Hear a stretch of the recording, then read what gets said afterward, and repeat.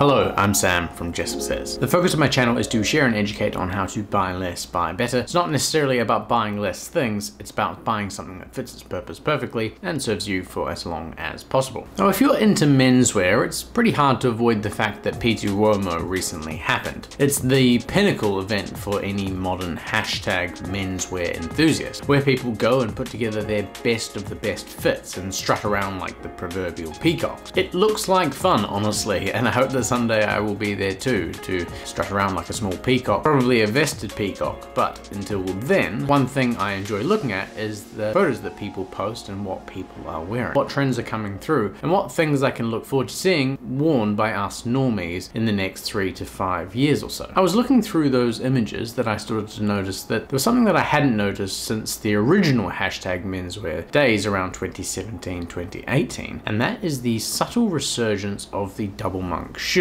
And for such an occasion, I thought it was about time that I got out my pair and thought about how I could use them more in my day-to-day life. So the pair I have are the following. They are from Crockett Jones. They are the Lowndes in dark brown burnished calf, and they are made in the UK, Northampton. The leather is burnished calf, it is European calf, and it has been treated with aniline dyes. The other material is a leather sole, which is just a single leather sole. The construction is Goodyear welted. As for the fit, well, I ordered a 6.5 UK, which is the same size that I order everything in at Crockett Jones. The width is the standard E width last, and the last is the 348 last. The cost of these was 550 Great British pounds, which is around about 1,050 Australian dollars if you're buying them direct, but you can find them locally in Australia from Double Monk for $8.95, which is a pretty good deal.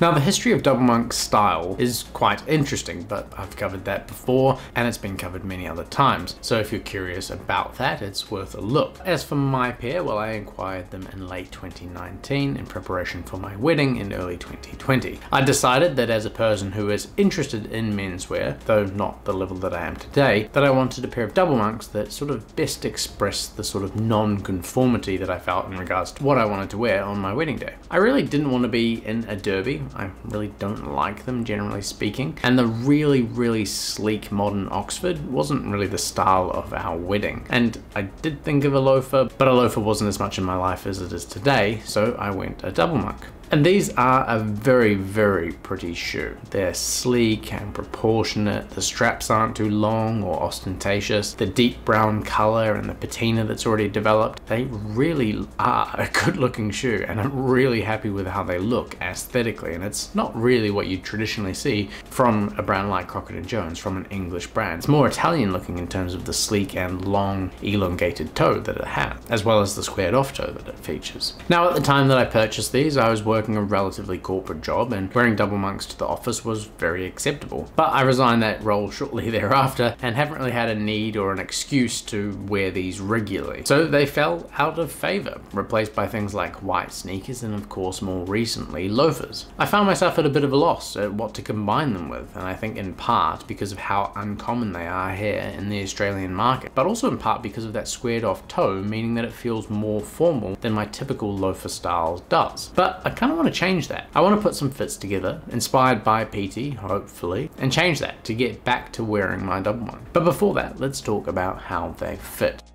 The shoe is produced on the 348 last, which as far as lasts go is pretty modern, being produced originally in 2004. The most obvious design choice is its squared off toe, and its styling and fitting qualities has meant that it has been the last of choice for various shoes worn by James Bond in movies Skyfall, Spectre and No Time to Die, making the last absolutely iconic. The original design was based on the 337, which Crockett Jones considered at the time to be their most exaggerated last, and they went ahead and made it more bold, sharper and longer with the 348. And that's what they've created. They've created quite a beautiful looking last, to be honest. It's designed to fit quite narrowly in the heel for a snug fit, and there has been a lot of attention paid to the fit of the shoe overall, as it is a very modern last. There are two areas that I do find myself feeling a little bit when it's on the foot, so let me just quickly discuss that. Firstly, it's the arch, which is really nicely and closely supported. I quite like the feeling of it being very close along my arch. Sometimes it does feel like it's pulling a little bit, but if you don't like the feeling of really snug fit along the back of your foot, then this might not be the last for you. You might want to try an earlier Crockett Jones Lowndes. They tend to fit a bit more roomy. The front of the shoe is actually really nice and wide, and it allows for a great fitting area in the front of the foot. There's tons of room even for a very wide forefront of the foot, which is what I have. And the second area that is a bit unusual is that extra length that they've designed to have it look more long and elegant, and it sort of means the toe of the shoe feels like it's a bit sprung, or rather that the toe of the shoe trends upwards, which sort of, when you walk, makes your big toe feel like it's being sort of pushed into the top of the shoe. It's not uncomfortable, but it is something that I notice when I'm walking around a lot. There's plenty of room for the toes. I can wiggle them all and there's nothing tight all there, but it is something. The toe does feel slightly sprung. It's quite unusual, and I just put it down to the long pointy last. The fit overall is something that I'd say is actually very, very good. It's very comfortable. It's just the aesthetic design choices that they've made to make the shoe feel a bit longer makes it feel a little less snug than something like a loafer, like a slipper, which is something that I'm wearing more often. But all in all, I'm very happy with how these fit, and they fit true to size.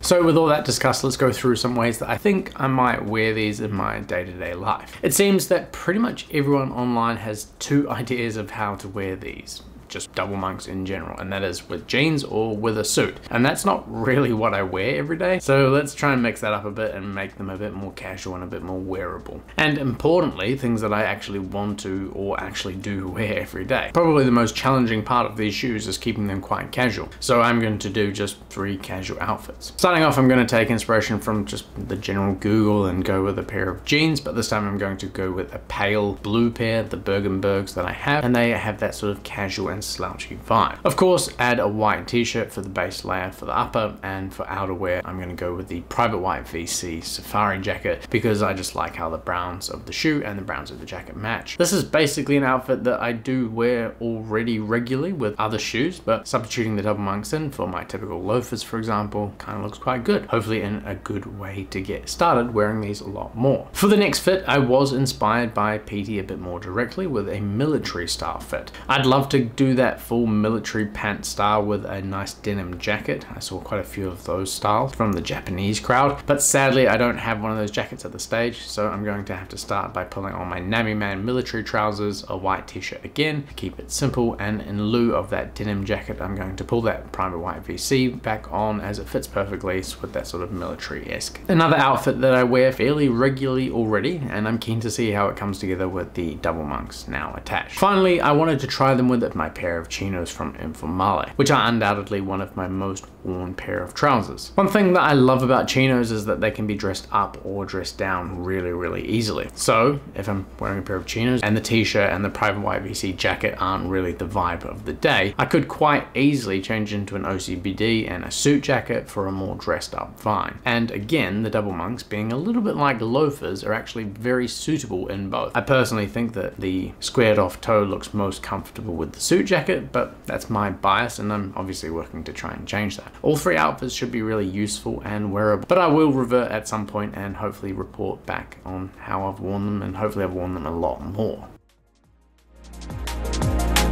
So there we have it, 3 ways I can start incorporating my double monks back into my wardrobe rotation on a much more regular basis. I am really keen to put these outfits together and see how the shoes work in practice other than just the theory. I think they'll pair nicely and bring a slightly different vibe to the ensembles that I already feel comfortable wearing. Anyway, thanks very much for watching. Links are in the description as always, and I look forward to seeing you in the next one. Cheers.